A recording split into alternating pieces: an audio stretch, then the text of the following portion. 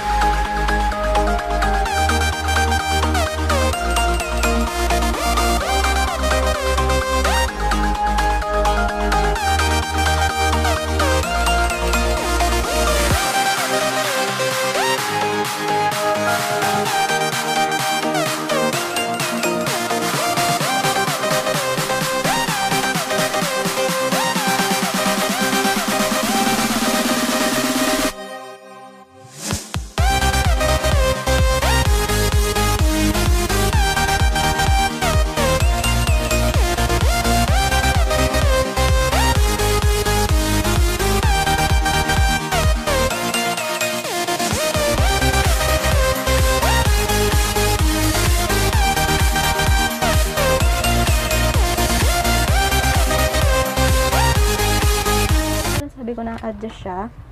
Meron ka lang pipindutin dito. Pipihitin, which is ito. Ayan, pipihitin. Hindi nito. Ito pala. Ikot mo lang siyang ganun. Ay, ito pala yung ma-adjust. Ayan. Para pag i-adjust mo siya, ganyan. Pag pwede mo ikutin. Tapos, pag gusto mo siyang sikipan, ganito na lang din. I-adjust mo siya. Diba sabi ko sa inyo, hindi ako marunong. Kaya kanina nagpatulong ako dito kasi wala akong alam sa ganito.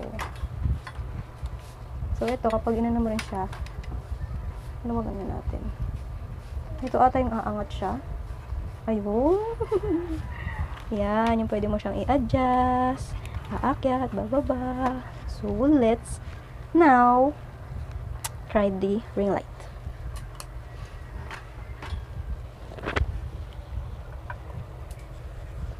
Tararam! Ginagawa mo! Hindi siya nabibend. Meron kasi ganito na nabibend yung pinaka-ring light niya. So, kailangan meron kayong power bank. At, ito na siya. I-open mo na siya. Ayun yung yellow or warm mode ng ring light. And then, pwede siyang hinaan. Ayan. Yun yung pinakahina niya, guys. Ayan yung pinakamalakas. Sobrang lakas at ang ganda niya talaga. Tapos, kapag i-adjust mo siya ulit, ayan Tignan nyo, sobrang dilaw. Hinaan natin. Wait lang.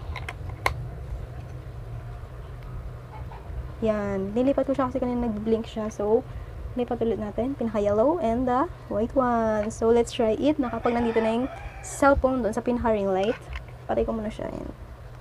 Set up ko na siya and then bubuksan ko na lang siya. Wait lang. Pero kukunin ko muna yung power bank and I'll be back. So, yun na guys. Bubuksan ko na siya. And ito yung kanyang controller. I'm so much happy guys kasi na-afford ko na yun. Isa sa pinapangarap ko na ring light. So, ito siya. 1, 2, 3. Tada! Grabe, ang ganda niya, guys. Sobrang ganda niya. Wait lang, yung mic na iwan. Nalagyan lang muna natin yung mic natin para medyo malakas yung voice natin. So, ayan yung yellow and white na color ng ring light. At kapag ihinaan mo siya is, ayan siya. Super duper warm. And then, paglalakasan, ang ganda. Bakit ganun pag hinihinaan siya para siya nagbi-blink-blink? O, diba? Nagbi-blink siya. May pinakamalakas. Ang ganda! Ayan, tapos, ilipat natin. Ayan yung pinaka-warm. It's really nice. Ang ganda ng kulay niya. Kaya lang parang sobrang dilaw naman. Pag hinihinaan siya is ganun siya. Ayan, nagbi-blink talaga siya kapag sobrang hina. Hindi ko alam kung bakit. Yan. And then, the last one is yung pinaka-white. Wow! Ang ganda! Sobrang ganda. And guys, nabili ko siya sa Shopee ng mga 675 total na siya kasi kasama pa yung shipping fee. And it's really affordable kasi nga kapag sa iba ka bibili is nakakalaga siya ng mga 1,500, 2,500 to 3,000, mga 4,000 plus. Pero ito kapag sa Shopee ka bumili is, ayun siya, bili ko lang siya ng 675 pesos. Meron ka ng 26 cm of ring light and meron ka na lang stand. So dati kasi ang ginagamit ko lang diba is ito, ganito lang siya kaliit. So ngayon medyo nag-level up tayo and I thank God for having this. And dati ito lang yung tripod na ginagamit ko, pero ngayon hindi na ako mamamroblema kung saan ko siya ipapatong, kung saan ko siya ilalagay para makapag-film ako. So thank you guys for watching, and if you think na nakatulong ang video na ito, please don't forget to give us a thumbs up or like this video, and don't forget to subscribe on my channel. Just click subscribe and click the bell button beside the subscribe for you to get notified every time I upload a new video on my channel. Thank you guys. See you in my next video. Bye bye. And nga pala guys, ilalagay ko na lang din sa description box kung saan ko siya nabili sa Shopee, para kung if ever gusto nyo mag-order ng ring light, and click nyo lang yung description box and comment down below kung meron na kayong ring light and kung saan siya nabili and magkano, and see ya. Bye.